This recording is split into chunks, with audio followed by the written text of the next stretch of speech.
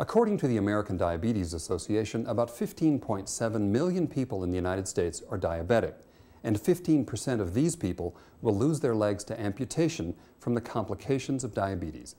These complications include peripheral neuropathy, which may cause them to lose feeling in their hands and feet, and peripheral arterial disease, or PAD, which causes the loss of circulation in the legs and feet. These complications can lead to ulceration, infection, and ultimately amputation. To learn more about diabetic limb salvage surgical techniques and advanced healing therapies, we spoke to Dr. Maria Malone, podiatric surgeon and a member of the limb salvage team at the Northeast Georgia Health System Center for Wound Healing. Once a diabetic develops an ulceration or an infection, this can lead very quickly to an amputation.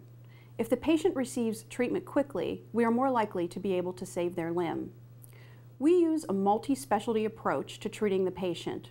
We work very closely with vascular surgery, endocrinology, and infectious disease in order to treat the underlying disease process.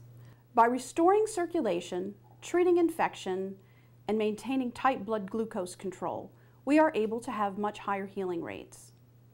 We also use reconstructive surgical procedures, such as removing dead bone and replacing it with antibiotic-impregnated bone replacement to maintain foot structure. If an amputation is necessary, we amputate at the most distal segment in order to maintain foot function. Dr. Malone also uses advanced healing therapies to facilitate wound healing, such as hyperbaric oxygen and biological tissue regeneration. Many of the tissue-regenerated skin grafts are grown in the laboratory.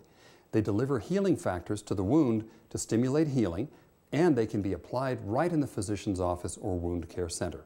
If you're diabetic and have the following symptoms, you may be at risk for amputation: high blood glucose levels, cramping or fatigue in your legs while walking that's relieved with rest, burning or tingling in your legs, loss of sensation in your feet, bony deformities of the feet such as hammer toes and bunions.